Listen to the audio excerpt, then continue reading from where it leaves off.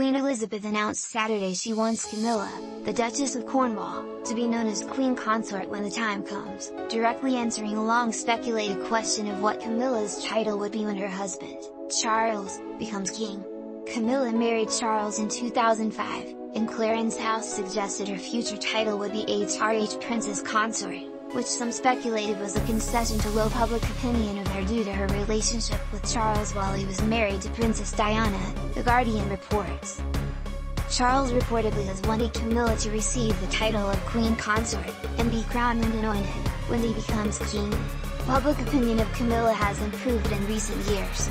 The Queen made Camilla Royal Lady of the Most Noble Order of the Garter, in recognition of her contribution to the monarchy, in December.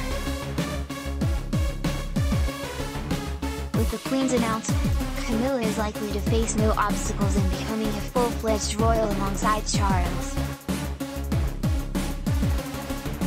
Former BBC royal correspondent Peter Hunt told The Guardian the Queen's message was extraordinary.